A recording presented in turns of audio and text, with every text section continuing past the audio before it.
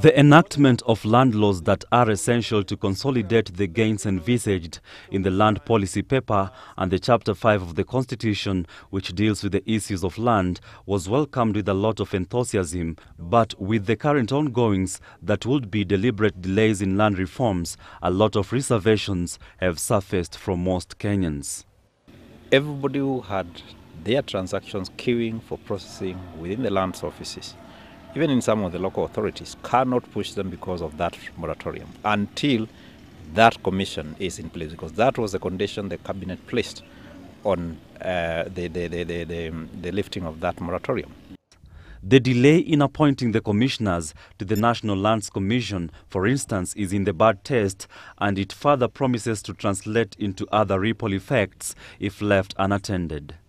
If you look at the Constitution and the National Land Commission Act, is also charged with the business of developing legislation which will help us to resolve historical land injustice.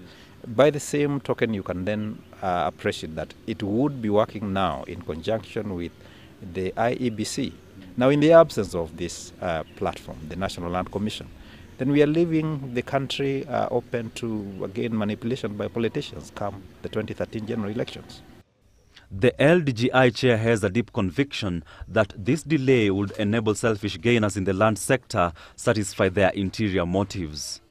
Always at the eve of a general election, the routine has been, the cycle has been, there is a lot of allocation of public land, both in the Ministry of Lands offices and in local authorities.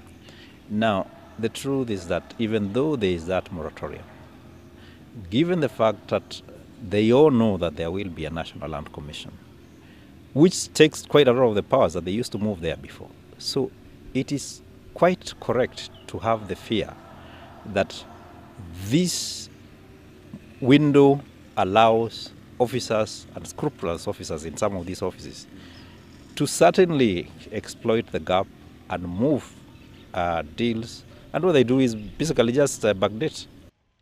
He, however, calls on Kenyans to remain patient but vigilant.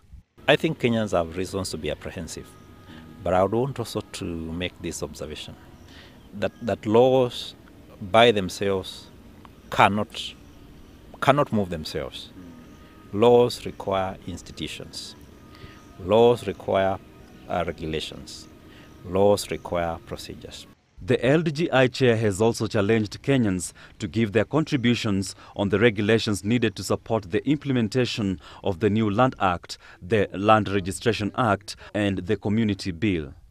There is a task force that is trying to develop regulations to operate the Land Act and the Land Registration Act. It is in position, it has issued public notices asking people to provide input.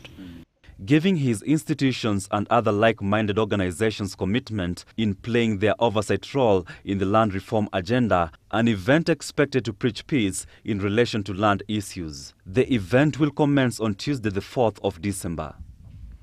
Jojo Kachi, GBS News.